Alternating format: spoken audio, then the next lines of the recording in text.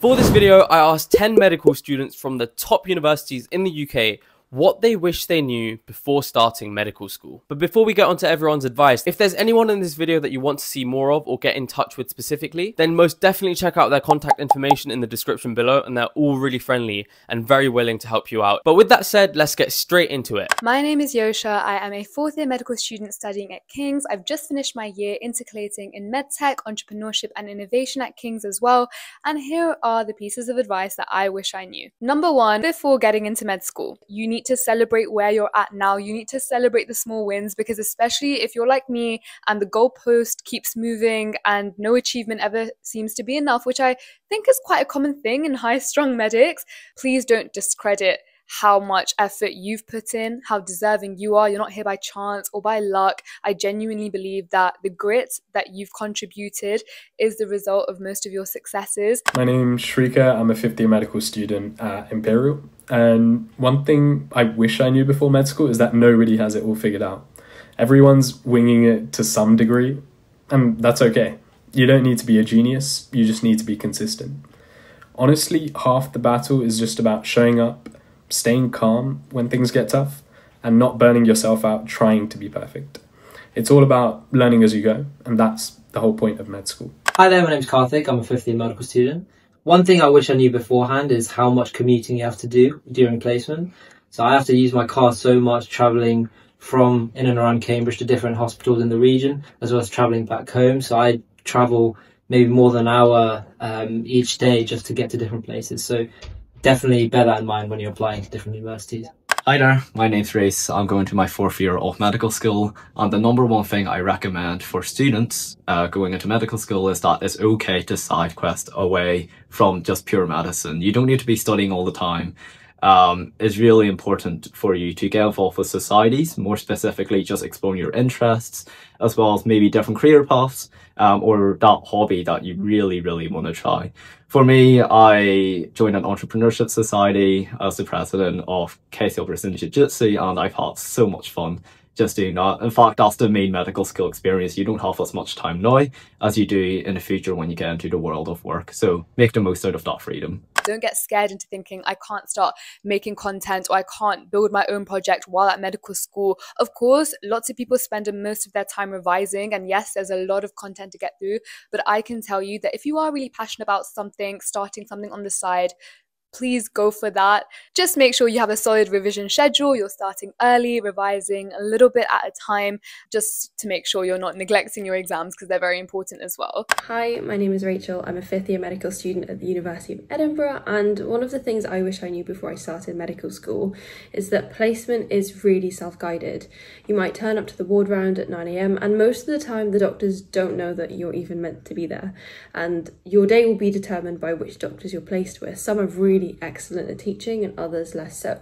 So my advice is to come prepared, know what sign-offs you want to get done through the day, whether that's taking bloods, doing examinations, taking history from patients, and tell the doctors in the morning that's what you're looking to do. That's how you can be most productive on placement without sitting there from 9 to 5 being and feeling a little bit useless. One of the things that I wished I knew before going to medical school was the importance of joining societies.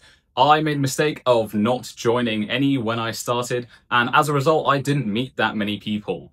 I wish I could go back and join as many as I could, especially in the early years when you've got more free time. It can be anything: medical, academic, sports, cultural. Just get involved with as many societies as you can and meet as many people as possible. Not everyone you meet will be a friend for life, but the more people you meet earlier on, the better you can get to know everyone around you and find who your good friends will be. Hi, my name's Yosha. I'm a fourth year medical student at UCL, and one thing I wish I knew before medical school is the power of people. Obviously, before medical school, we all regurgitate the same book and say how medicine is a team sport, everyone in the hospital is working together, but it's so much more than that. Over the last couple of years of medical school, I've noticed the power of collaboration, be it making videos like this, or doing research projects together and publishing papers. But even the simplest of problems at medical school are solved by people. If you're struggling with exam prep, then an older year student is just one DM away, and most people are so helpful and friendly. I wish I got to know more people, especially at the start of medical school, because imagine the amount of connections I could have made by now. Hi, my name is Karina and I'm a final year medical student at Southampton. And if there was one thing I wish I knew before starting medical school,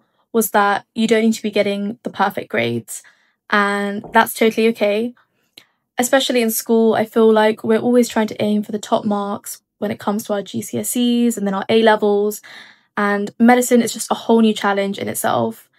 The content is so vast and it's just not realistic to be able to master everything straight away. Now, a lot of the med schools have got a pass-fail system when it comes to exams, and this gives you room to properly understand the material that you're learning rather than worrying about trying to get those top grades.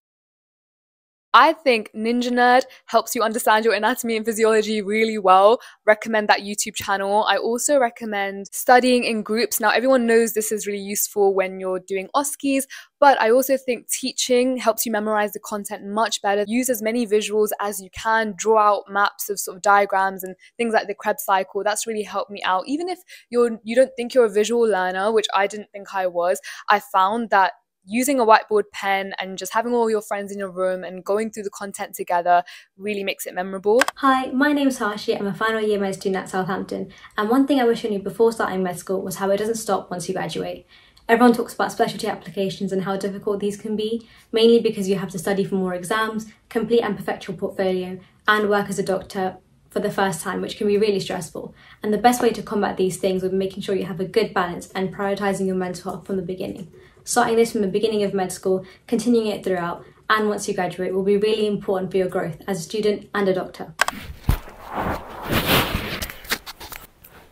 Right. Hi. Right. Hi, I'm Moyad. I'm a first year medic at the University of Oxford. Yeah, right, I can't do that again. Hi, I'm Moyad. I'm a first year medic at the University of Oxford. And one thing I wish I knew before medical school is that you deserve to be here, okay? When you first enter, like I did, you're probably going to compare yourself to other students. Imagine just sitting in the lecture theatre and you're watching people around you just typing furiously into their laptops or taking notes, and you feel like you're behind and you're not working as hard as they are, and the imposter syndrome starts to kick in and everything like that. But I want to say that you deserve to be here. You're fully capable as a student. Like, I'm saying directly to you, you deserve to be here. It's just a matter of putting the time in and progressing at your own pace and level. Because you got in, so you can do the work. It's just a matter of doing it. Don't compare yourself to other people. Remember you deserve to be here. And do well. And that's all I got to say. Subscribe to Ishan. Follow me on TikTok.